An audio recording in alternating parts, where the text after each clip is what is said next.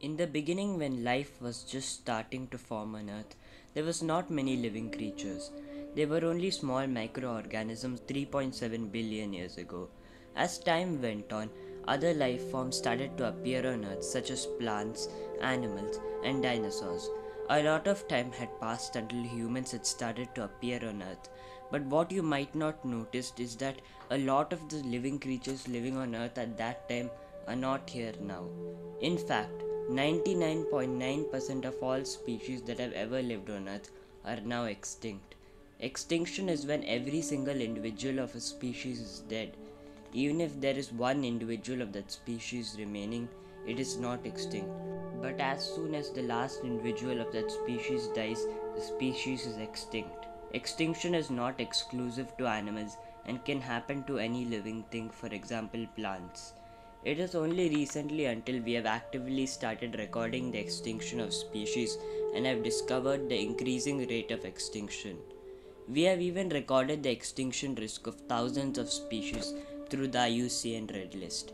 The International Union for Conservation of Nature (IUCN) and Red List, which stands for Red List of Threatened Species or short for IUCN Red List, is the world's most comprehensive inventory for the global conservation status of species. The IUCN Red List categorizes species into 9 different groups based on the risk of extinction. The first group is the extinct group, which is basically when every single individual of a species is dead. The next group is the extinct in the wild, which is when a species survives only in captivity. After that is the critically endangered, which is when a species is in extremely critical state. Next is endangered, which is when a species has a very high risk of extinction in the wild. Vulnerable is when a species has a high risk of extinction in the wild. Next is near threatened, when a species is close to being at a high risk of extinction in the near future. Least concern is when a species is unlikely to become extinct in the near future. Data deficient is when the data of the status of the species is not enough. Then comes the evaluated, which is when the status of a species is not evaluated. Depending on the species' risk of extinction, we conserve it so that we can prevent it from extinction. But what are the consequences of extinction? Why is it bad? You see, a healthy ecosystem relies on animal and plant species. When a species becomes extinct or endangered, it shows that the ecosystem is slowly falling apart or collapsing. Each species has an important function to play in the ecosystem. If it goes extinct, it can damage the ecosystem and can even cause other species to go extinct, which further damages the ecosystem. A healthy ecosystem is important as it purifies our air, cleans our water, provides us with food, they maintain our soil, they regulate the climate, and even provide us with raw materials and so much more. So now that we know that biodiversity is important for our ecosystem and how important our ecosystem is, there still remains the question of why do species go endangered or extinct. Species are becoming endangered or extinct because of reasons such as habitat loss, climate change, co-extinction, pollution, poaching, diseases, overconsumption, competition, and a lot of other reasons. Unfortunately, a lot of the reasons are caused by humans. There is also another type of extinction known as mass extinction.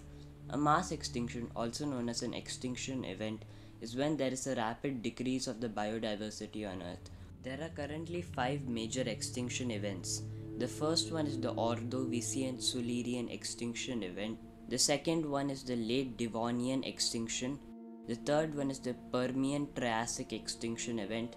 The fourth one is the Triassic Jurassic extinction event. The fifth one is the Cretaceous Paleogene extinction event. It is even said that there is a sixth extinction event currently going on known as the Holocene extinction, which is a result of human activity. Determining if a species is extinct or not can be very difficult as a species' potential range can be very large. This leads to a phenomenon known as Lazarus taxa, where a species that was thought to be extinct suddenly reappears. Now that we know why species go extinct, let's see some of the most famous extinct species and how they went extinct. One of the most famous extinct species is the dinosaur, which is a diverse group of reptiles which first appeared during the Triassic period, between 243 and 233.23 million years ago and became extinct around 65.5 million years ago during the Cretaceous Tertiary extinction event. It is believed that this event was caused by geological and climate changes that interrupted the food supply of the dinosaurs. Another famous species that went extinct is the dodo. The dodo is an extinct bird that was flightless and was endemic to the island of Mauritius. It was first found out by Dutch sailors in 1598.